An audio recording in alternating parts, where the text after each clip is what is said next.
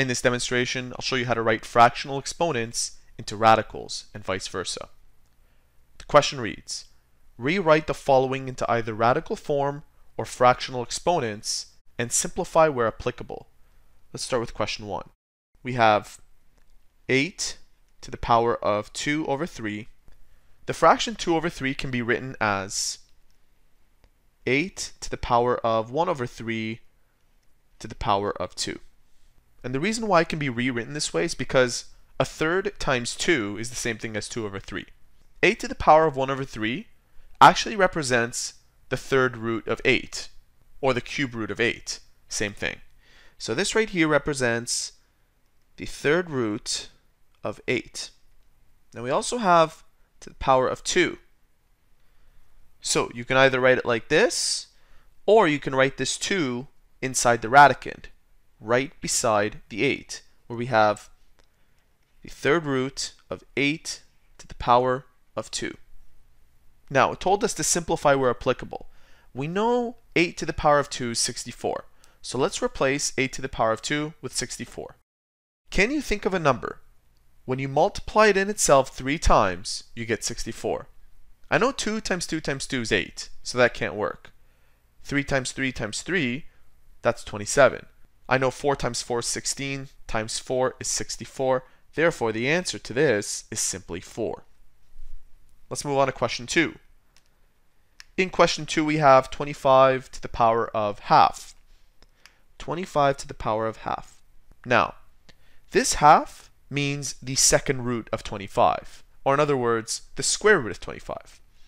So another way to write this in radical form is the square root of 25, and we know the answer to this is either plus or minus 5. You're probably wondering why I didn't write the index right here, as I did with the 3. If you do not write an index, it is assumed that you're square rooting, that you have an exponent of half. Let's move on to question 3. This time, this expression is a radical, so we assume they want us to write it as a fraction. We have the third root of a, and this can be written as a to the power of 1 over 3. Now, if you're confused, you can always refer back to this rule. Moving on to question 4, we have the third root of y to the power of 2. The third root of y to the power of 2. We know that the third root of simply y is y to the power of 1 over 3. And we established that with example 3 and example 1. But we also have this 2.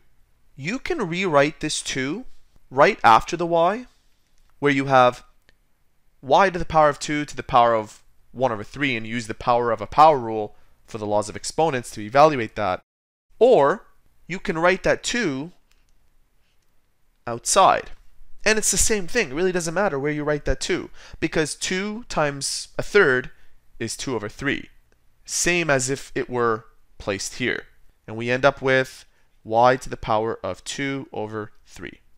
In our fifth example, we have the fourth root of 81 to the power of 3. So we have the fourth root of 81 to the power of 3. We're going to use the same logic as we did in question 4. The fourth root means 81 to the power of 1 over 4. And we have this to the power of 3 in the radicand that can be written either outside, or it can be written right here. Whichever method you choose, it doesn't matter, because 3 to the power of a quarter will end up giving you 81 to the power of 3 over 4. And so there you have it.